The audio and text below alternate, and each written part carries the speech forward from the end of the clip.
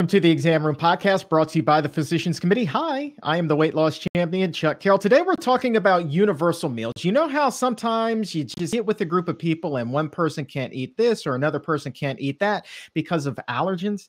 Well, today we're going to be meeting with the Vegan Roadie, Dustin Harder, who has been creating what we call universal meals that everybody can enjoy. Why?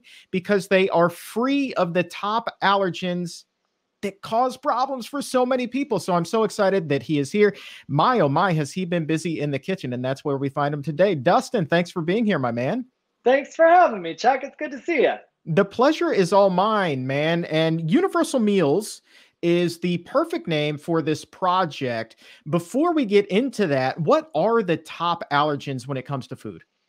Yeah, so top 9 allergens, we have milk, eggs, peanuts, tree nuts, fish, crustacean fish, shellfish, wheat, soy, and also sesame has just been added. So that takes us to the top 9. Okay, well, that's the top 9. I would venture to say that those top 9, at least one of them, are probably in 99.9% of the recipes out there. So you're really kind of filling a niche here, man. Sure, yeah, especially soy. Soy pops up everywhere, and some people have soy sensitivities. So it's something we've been looking at as well. How difficult was it for you to create these recipes? I mean, being a chef, right? I would imagine this has been the ultimate challenge. Well, it's that interesting thing. Chefs are always like, oh, no special requests and things like that. And when I started working with PCRM, I sort of latched onto this program because it excited me. The challenge of it excited me. Once upon a time when I went vegan, being vegan excited me, and coming up with ways to create my favorite foods and veganize them was exciting. Now it was sort of exciting to say, okay, we're going to make some delicious items that appeal to everyone, but can also create space for everyone at the table. So I got excited about it. Never stand down from a challenge, man. Never stand down from a challenge. I was surprised I got excited, if I'm being honest. I really thought I was gonna look the other way and be like, we have a few and that's fine. But instead I sort of latched onto it. Well, look, I mean, here's what is most impressive to me is that you've been able to really build out this index of recipes in a very short amount of time. I mean, when you took over, how many recipes were there in the Universal Meals program already?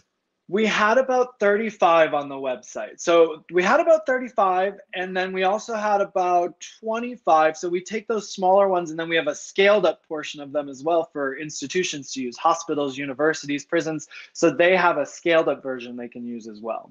And how many do you have today? We have over 100 now. There you go. So you have been busy. I want to go ahead and pull up the website. If you're listening to the podcast, go ahead and hop on universalmeals.org. You can find the website there that has all of the recipes. But I want to just kind of walk people through this right now. You see this right here, right up at the top. Tells you about the program. And then, I mean, we're just going to cut right to it, right? Recipes. That's where everybody wants to go. So you go here, and you see some of the top ones that you've laid out so magnificently. I mean, I'm looking at this and I'm thinking to myself, well, these are like really, going to be palate pleasers. You got a little bit of everything. You've got Thai food at the top. I see you've got Mexican food there. You've got, some desserts there. You've got really a little bit of everything. Southwestern, you've got a little bit of everything for everybody in here. And when I say for everybody, because it's a universal meal, it really is for everybody. Yeah. Yeah, that's the goal behind this. It's a cool program that Dr. Barnard created a couple years ago, actually. And the idea was to help institutions serve anyone regardless of cultural backgrounds or religious practices, but then we go to dietary restrictions or parameters that anyone's under, or just diets that they're trying to follow, whether it's eliminating soy, that's a big one. Some people don't want to eat a lot of soy, or they have to do it for health reasons, right? So it really is making a place for everyone at the table. It's not just about the allergies, but it might be some sort of personal decision somebody is making as well. And now, instead of ordering food or asking, a server or being somewhere and saying it has to be this or that, can you eliminate this or do that? You can just look at something if it's a universal meal and know that it sort of has you covered. So the goal is to start getting this out there to places, home cooks, but as well, places as well, institutions and even restaurants eventually, we hope. How much interest has there been with institutions, higher education? I know that you've already been working with at least one university on this, right? Sure. Yeah, we Miami University has been at the forefront of it, sort of leading the way, and they present a lot of recipes on their menus. But we've worked with Notre Dame as well. We've had some great success at Notre Dame. We're actually doing an event at Dartmouth on May 11th, and they're doing an entire Universal Meals takeover. So it sort of depends on the teams there and the chefs and who's excited. But like the chef at Dartmouth has created a bunch of his own Universal Meals recipes that he's showcasing that day, and I'm going to be there doing some of our recipes. We've got a Brussels and black beans taco with butternut queso and sunflower sour cream on there that I'm going to be serving up that day. So the interest is big, but it all comes down to what is serviceable, right? What is easy for institutions to sort of put together. There's always the question of staffing at institutions, and how we train the staffs and how we approach it is a big portion of that as well. And that also brings cost into the equation. And Yeah. so now I'm thinking, okay, so we're making a very specific type of menu. Does that really escalate the cost to produce this type of food? Interesting to bring that up, because one of the fun things in this, Dr. Barnard also had this thought of thrifty menu items. So what thrifty means is everything that's a thrifty menu item is $1 or less per serving. And we've noticed when we talk to institutions, we can talk about how delicious the food is and how much everyone's going to like it and how universal it actually is. But the minute we say, oh, we've got these recipes that are $1 or less per serving, their eyes just light up, because everyone's trying to save money in the long run. And again, from institutions to the home cook, everybody loves that. So now we had 6 thrifty recipes on the Universal Meals website. Now we have over 50 thrifty recipes on there, and we've marked them clearly with a thrifty sticker, so you can see and that one you pulled up, that crispy smashed potato, is a thrifty recipe, so there's a little yellow sticker on there. But aside from the yellow sticker with the recipes all through the website, there is one thrifty section then where we've compiled all of the thrifty recipes, so people can go sort of choose from there and know that they're getting something for $1 or less per serving. And here is that recipe here: crispy smashed potatoes with sunflower dill cream. So it's not like you're basically saying, hey, go buy a potato, bake it, eat it plain. There's your thrifty meal. Like, this is some seriously gourmet deliciousness, man. Well, and super easy. This is just boiling some potatoes, smashing them, and then putting them in the broiler to sort of crisp up. And then this cream that's over the top of it is, I think, 4 ingredients. It's raw sunflower seeds, a little bit of lemon, dill, water, and maybe a pinch of salt. And it's super tasty, full of flavors, fresh because of that dill. So it comes off really nice, but it's really simple to pull together. Simplicity I love, and I'm looking at the ingredients because I mean they are simplistic. I mean, these are things that most everybody already has in their kitchen, from the little drizzle of olive oil, which is optional, sea salt, pepper. I mean, who doesn't have salt and pepper in their kitchen? And then you're saying that the dill dressing is also just 4 ingredients. So really, yeah, all you need to do is go out and get these little baby potatoes and a little bit of dill, and you're in business, man. Yeah. Yeah, true. And for people out there who are oil-free, you did mention oil. I would say probably 90% of these recipes offer the oil-free option, and we give the nutritional values for with the oil and without the oil, so people can choose their own path when they're going down that road. If they want oil, they can have it. If they don't want oil, they can take it out. And we offer all the swaps for that and everything. So there really are variations here for people to sort of choose their own journey. Yeah, that's great. And I just highlighted there on the screen the oil free. I mean, you kind of give the swap there instead of oil. So in this case, just boil them a couple of extra minutes to get them, broil them. I should say, not boil. You can't boil and make something crispy, but broil them to make them a little bit crispier, and you're in business. So I love the fact that you make it so easy for everybody. Daggone, man, that just looks amazing to me. They're so good, really. Make those this week. They're so good. I love them. They're one of my favorites. Oh, it's got to happen. It's got to happen.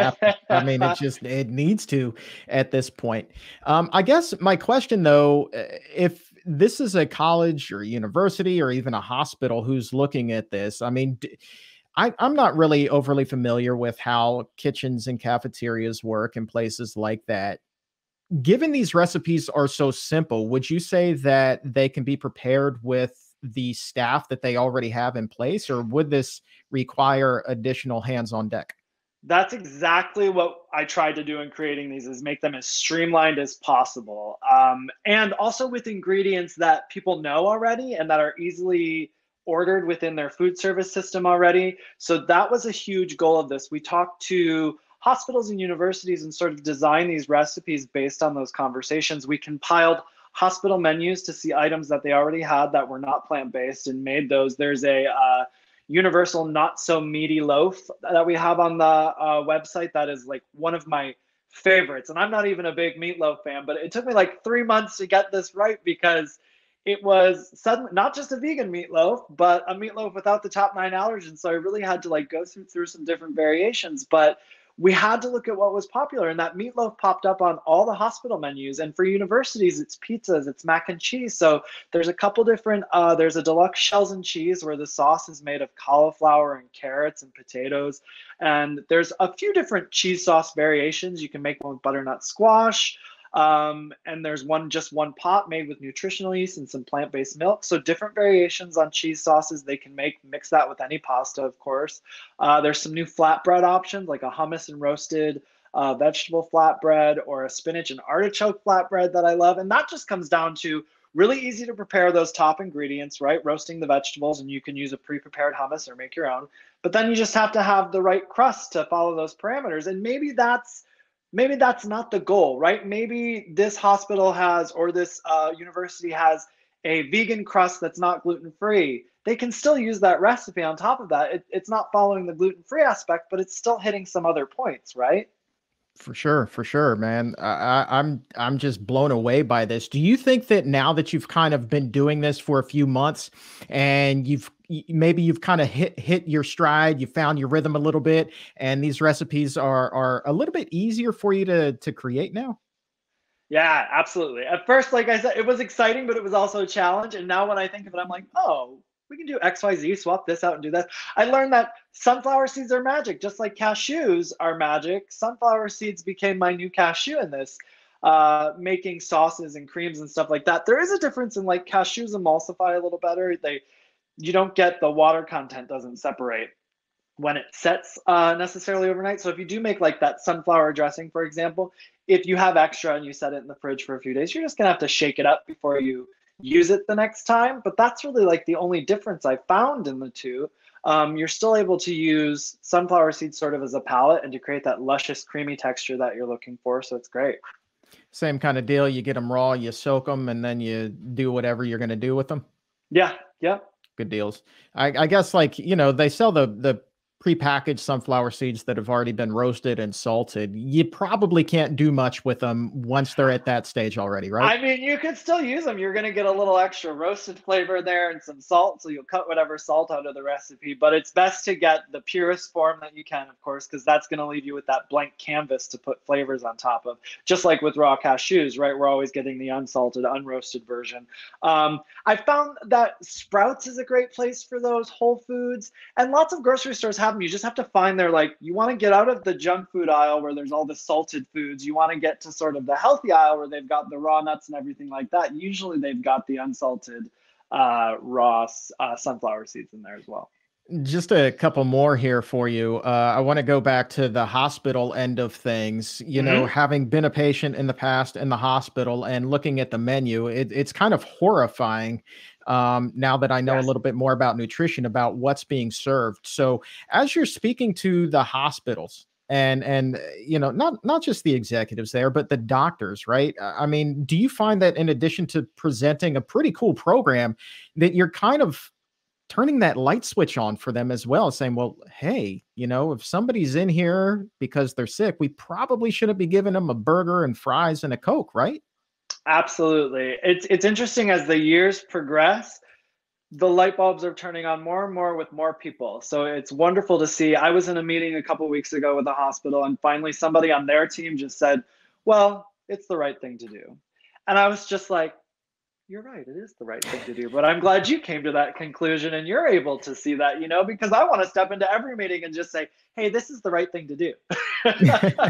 But instead, I kind of present what we have and hope that they start to see, oh, this seems like the right thing to do. And they did that. And I think that's happening more and more. We always meet resistance. There's still resistance. We're always meeting that. But I find more and more people are more open to it.